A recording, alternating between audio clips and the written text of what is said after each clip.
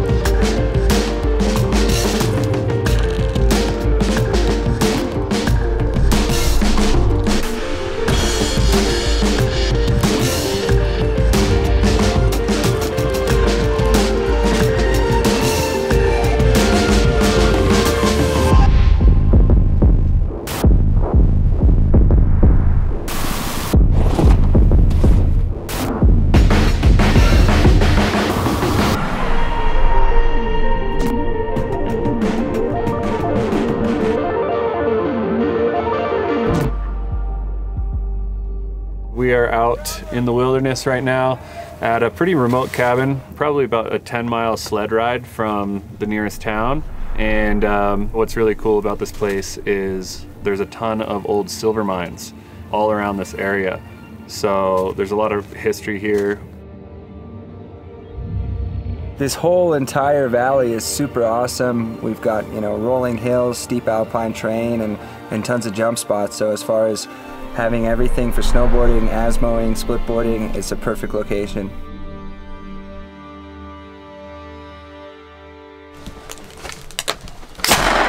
Whoa! Sorry, worm! You just hear worm out there? Got the icicles. That was insane. That's so sick. I'm telling you. Dude, you got the icicle.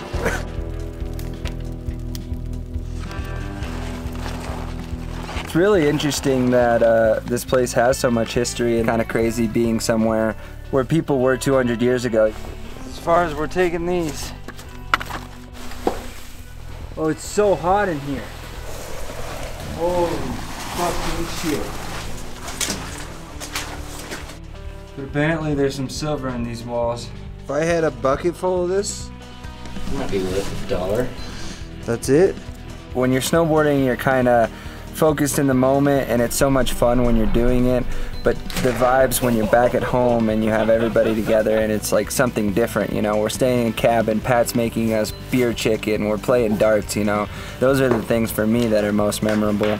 And of course, every time we strap in, that's a bonus.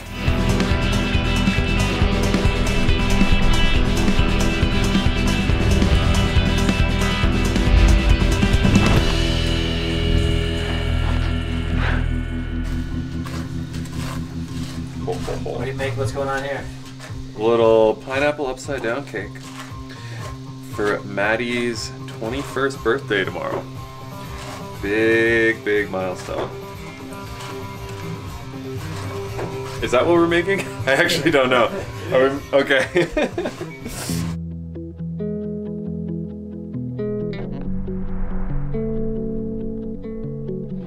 I think just for me personally in my career, I am looking to get out into the backcountry more.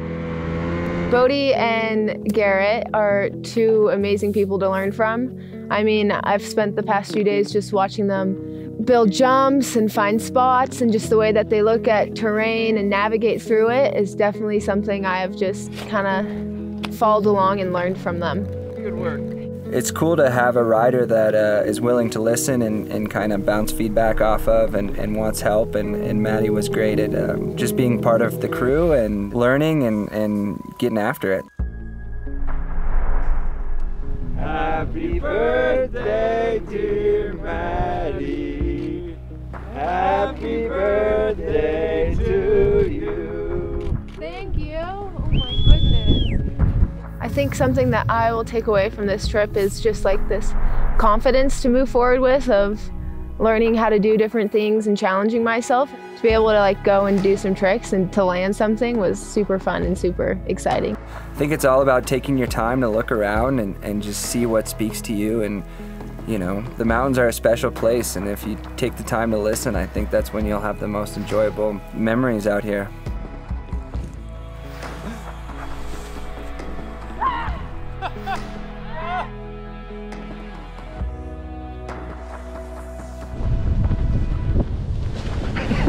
How's that for close?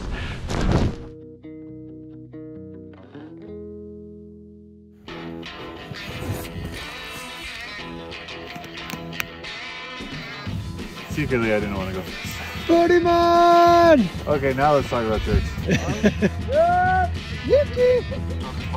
He's a little loose on the sled driving. You can just blame it on the Euro derby. You want to do there? All three.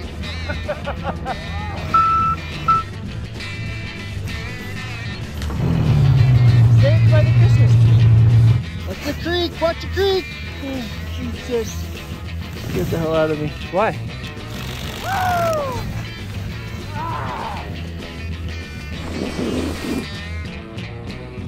Great place to be, really. Woo-wee! Yeah, better out than in, I always say. And so it came to pass, in the spirit of those hardy souls from another era, that our intrepid explorers found camaraderie deep in the rolling hills of the Idaho silver mines. Like those who came before them, they brought with them hopes of discovery and adventure, and while they may not have struck it rich in silver, they brought back memories worth their weight in gold.